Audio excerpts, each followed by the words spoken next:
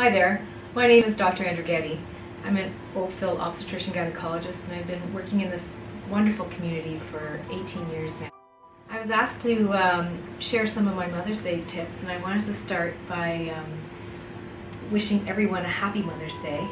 Those who are soon to be mothers, those who've been mothers for a long time, grandmothers and stepmothers and aunts and anyone who's ever mothered a child. So happy Mother's Day. And that's a pretty big challenge because there is so much information out there and so much advice that we can offer. So I decided to break it up into, before you want to have a baby, what's the best thing you can do to start, and what's the best platform you can start on. I actually surveyed a lot of the nurses and asked around, what would you tell a new mom? And everyone pretty much says the same thing, which is be the best that you can be. Start off with the healthiest place you can be in and work forward from there. Use it as a challenge to improve your health with exercise and diet, and to really just sharpen how you live your life and make it just a bit healthier if you can.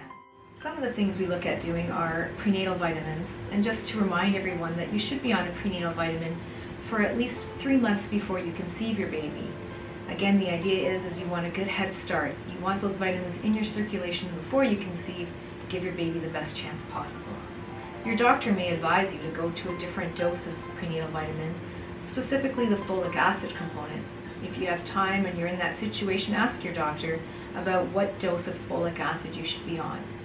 Other things you might want to look at are what medications you're currently taking. Some of those things may increase risk to your baby, so if you can avoid them, that may be something you wish to consider. Of course, smoking is always an issue we talk about. There are some rumors out there that quitting smoking while pregnant is in fact more stressful to your baby, and that's just simply not true. If you can quit smoking, that's the best advice we can give anyone in a pregnancy. Exercise is really important as well. When patients come for their first appointment, we often tell them to continue doing the exercise they were doing. If they hadn't been doing any exercise, we still encourage it. I think you should start slow, however, and work your way up. You always want to keep your heart rate in the normal range based on your age, and you can receive that information from your doctor. Another key thing you may want to speak to your doctor or healthcare practitioner about is immunizations. We all want women to be immunized to rubella or German measles before they conceive, because that's not one of the vaccines you want to acquire while pregnant. The other important vaccine is influenza vaccine. A lot of women are afraid to take the influenza vaccine during pregnancy, but we know that's the only way you can confer protection to your baby in the first 6 to 12 months.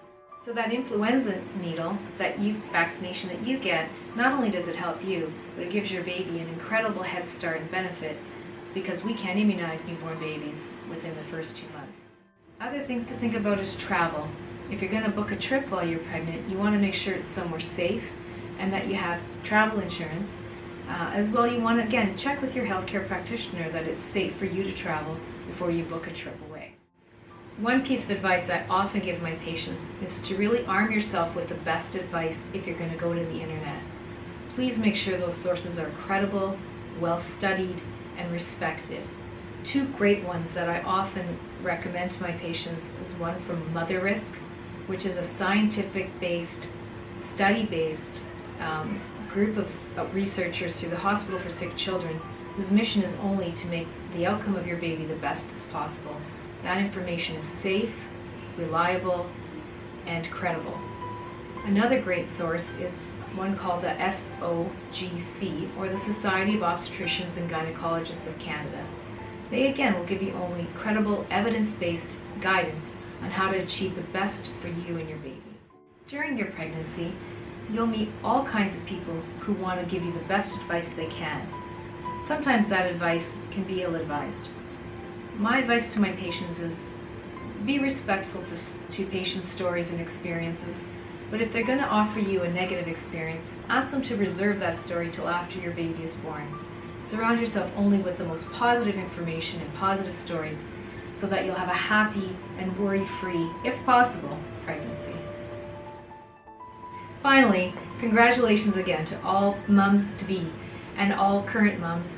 For the mums-to-be, we hope to see you at the new hospital in December of 2015 or here at our current facility where we will continue to provide you with the best care we can with the greatest nurses and healthcare staff available.